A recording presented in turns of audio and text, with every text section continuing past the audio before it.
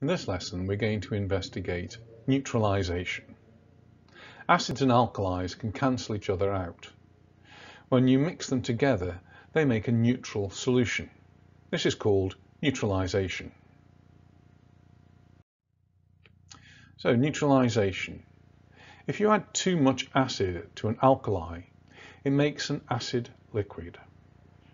If you add too little acid to an alkali, it stays an alkaline liquid.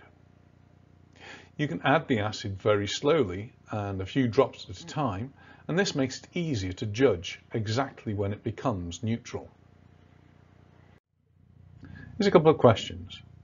What colour is universal indicator when the solution is neutral? The second question, what sort of reaction happens when an acid and an alkali are mixed? What do we call that type of reaction? Making a neutral solution.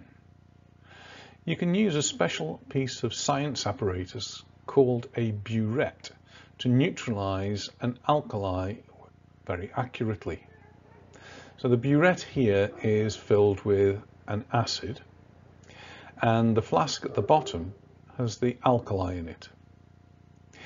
You put a few drops of universal indicator into the alkali and it will turn a purplish colour. That's telling you that it's a strong alkali with a pH value of about 13. You can then add some of the acid from the burette. There's a tap at the bottom of the burette and you just open it and the acid can drip into the alkali. As it does so, it starts to cancel out some of the alkali. It reacts with the alkali and it neutralizes it. When you've added the right amount, that is, it's now neutral, the solution will turn green because universal indicator is green in a neutral solution. In this experiment, it appears to be about 25 centimeters cubed. As soon as you start to add a little more, then the solution will become alkaline. So the third diagram, a little bit more acid has been added and the pH in the flask has now gone to about 6. It's become an acidic solution. You've added more acid and that's cancelled out all of the alkali and we now have an acidic solution in the flask. Here's an interesting activity. It's called the rainbow neutralisation. You do it by placing a crystal of washing soda at the bottom of a test tube. Carefully then you add some water, trying not to mix up the washing soda and the water too much. And then you put a few drops of universal indicator in at the top. You carefully pour some acid onto the top of that, and you're really careful not to shake the mixture. If you leave it for a few days, you should be able to see a range of different colours being produced. The acid at the top and the alkali at the bottom, and in the middle you're going to have some weak acid and weak alkali. You may even have some neutral solution. Let's have a go. Let's see how many colours we can spot. So how does it work? How did we manage to get this rainbow effect? Well, we had an alkali at the bottom, that was the washing soda. We had an acid at the top, and the water allowed them to move through it.